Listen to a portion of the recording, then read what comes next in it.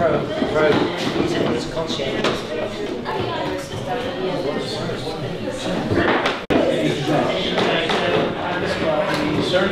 I think it's by... Yeah, no.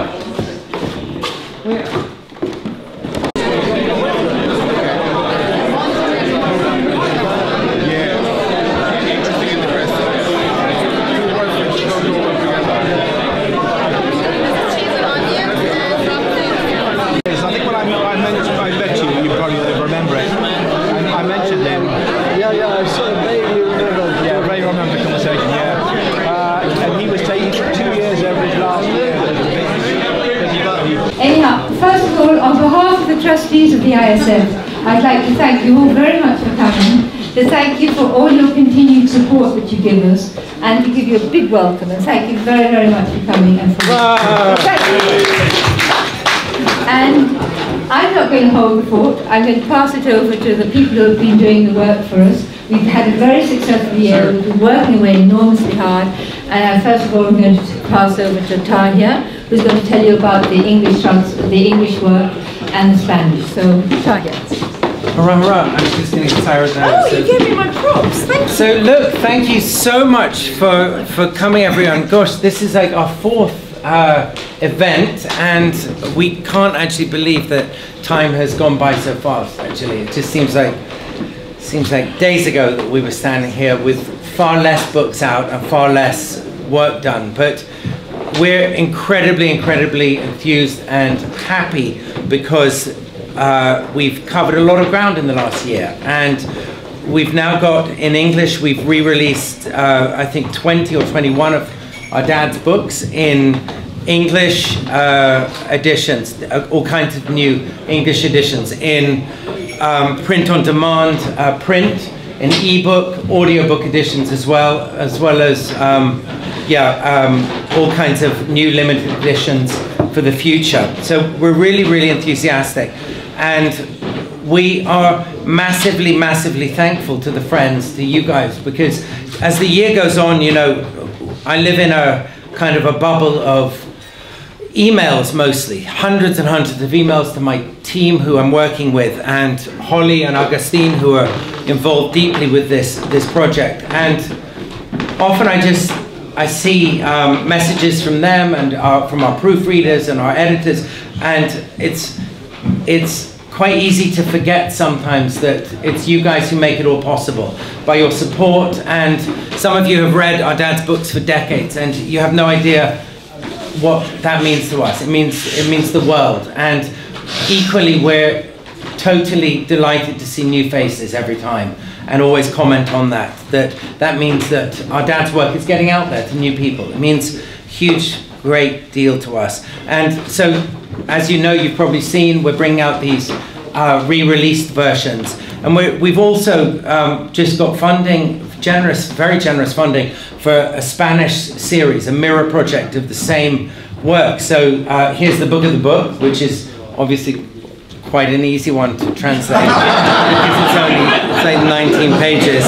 So I noticed that came out before any of the others. But we're really, I don't know, we're like so thrilled because we found ourselves at the cutting edge of this new model in publishing that we put together because we didn't have any other way to do it. We didn't have money to print zillions of copies. So we're using new technology. And I noticed actually a couple of weeks ago when a big sort of fancy American publisher was being interviewed on TV, he talked about a whole new model in publishing. And I was like, you bastard, that's exactly what we're doing. And maybe I like to think, or I did then, that maybe he's copied us, but I'm sure he didn't. I'm sure he paid a fortune to a group who did. So I just want to finish by saying thank you, and we have a set of new limited editions planned, 5 new limited beautiful editions planned for towards the end of the year. We don't have the artwork here, but they will be available, I hope by Christmas. So look out for those. And There are, I'm sorry, we didn't bring copies of these limited editions, but there are still some copies of those available as well. So again, thank you, thank you, thank you. I'm going to hand you over to Safia. Safia. My props. All right. So anyone who has been to one of these do's knows that I'm usually standing about over there behind that wall, not holding a microphone. But I'm talking today because I want to actually, I want to introduce the children's books, which is a project very close to my heart. We have 12 books in production. These are the first 4. We've been very, very lucky to find 2 illustrators who have done a fantastic job. There's Speak First and Lose and The Onion are done by an Iraqi illustrator, girl, and they're absolutely incredible. I'm going to leave them over there so anyone who wants to look at them can. These 2 are ready. And then we have a Canadian-Indian illustrator who's working on another This is a work in progress. titles. This is work in progress. And Tale of the Sands, which is down here in a smaller format, is also work in progress. We're working on 12 titles altogether, and the idea is to produce them in English in a large format, and to produce them in an equally large format in Afghan languages and distribute them. That's why the for project, free in Afghanistan.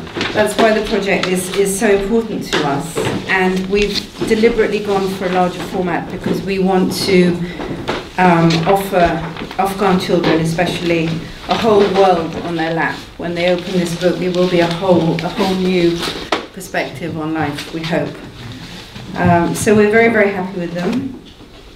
We couldn't have done it without support and donations. And can I just say, because the limited editions that many of you have bought the funds have gone in entirety to funding this project. So, and to, bringing millions, hopefully in the future, millions of copies of books for free to kids in Afghanistan, which I'm hijacking your talk, but okay. All I want to say is, no, because we grew up with these stories just like this, because some of them were written in the house, or a lot of them were written at Langton House when we were growing up there. So it means kind of the world to us, absolutely, that other kids will have them in their lives and in their imagination as well. What he said. Now we'll pass over to Sarah, who's going to talk about the other editions, the translations. Hi there, and every year I update you on my project, which is really, I suppose you could summarise as giving back in a way. My dad, our dad, took a lot of his material from Eastern sources, and it's now very, very hard to come by in those countries, many of which are now in the grips of extremism. So we proceed, and we're proceeding very well, actually. I have 2 enormous debts of really to recognise. One is to Sadi, who rashly, a couple of years ago now, is it, said to me that the Afghan editions had some errors in them. And he is also an Iranian, so he sort of said, well, look, you really ought to have Iranian editions. So he has now been going through line by line the translations. We've had new translations done in Iranian Persian, and he has gone through line by line and discovered just how bad most translators are. And so for his sins, he's now been forced to do it. And we've now got these beautiful Iranian Persian translations, 3 so far, 2 more are in production. We have a list of 10 that we want to do, so really thank you to Sadi for that. And also immense thanks to Peter Davis, who has financed the translations into Iranian Persian. I don't know if he's here today, I was looking out for him. So I'm very short-sighted, by the way. I'm smiling at you all, but I can just see a blur of faces. So thank you so much, Peter. I've got some copies of these for you too. So it's all carrying on. We're hoping then to complete these cycles and just carry on. So we're delighted to be doing this. Thank you. So, thank you all very much. Now go and keep perfectly merry. Thank you.